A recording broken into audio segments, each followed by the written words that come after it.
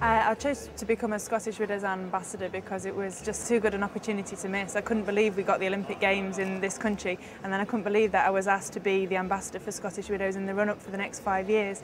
I've always admired the company. I think your adverts are fantastic, and yeah, it's just one of those opportunities that was a once in a lifetime, a little bit like the Olympic Games. That's also a once in a lifetime. With the Olympic Games being in London, it's the opportunity to compete in front of a home crowd.